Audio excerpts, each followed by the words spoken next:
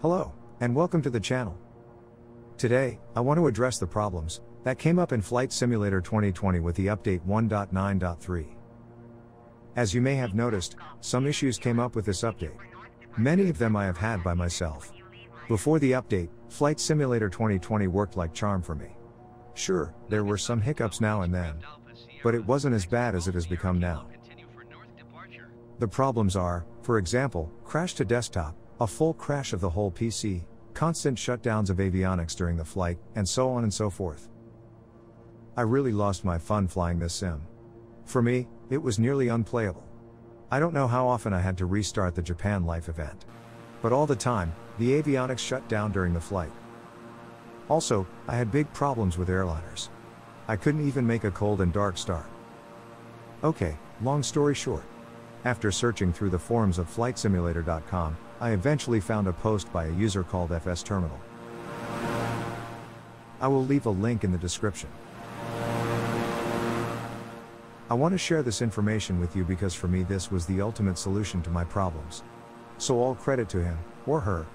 Now, I can't promise this will work for you too, since I have read some comments where people say that this didn't solve their problems. Also, keep in mind that you have to make changes to the content of the game. So, please don't make me responsible if you crash your installation. All changes you will have to do at your own risk. This out of the way, I want to show you what you have to do.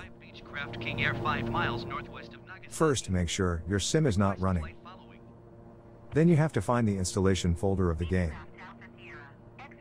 In my case, it is stored at username, app data, local, packages, Microsoft.flightsimulator_8wekib3d8boy.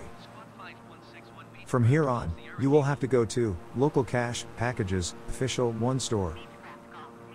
In this folder, search for any folder that contains Asobo V cockpits. Now you will have to put an underscore at the end of every folder that contains Asobo V cockpits. Copy Beechcraft Golf Sierra Kilo. Since I have already made this, you see them doubled here. The folders with the underscore and the new generated ones. Now you want to start the simulator. After you started, the installation manager will automatically restore the missing files again. If everything went right, your folder should look as mine. You should have the folders 2 times. One time with underscore and one time without. Now everything should be fine, and you should be ready to go. If anything goes wrong, just delete the underscore from the folders, and it should be fixed. I just can speak for myself. And in my case it did really work just fine. No more problems. Again, all the credit for this fix goes to fsterminal at the flightsimulator forum. Big shout out, by the way. Remember, you do this at your own risk. Don't blame me if anything goes wrong. I would be very happy if this helped you. If you have any questions, leave a comment. I will try to help, if I can. Also, please check out the forum at flightsimulator.com.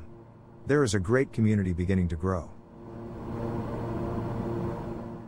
So, please excuse me for now. I want to finally fly the Japan Life event. Finally. See ya. And have a nice flight.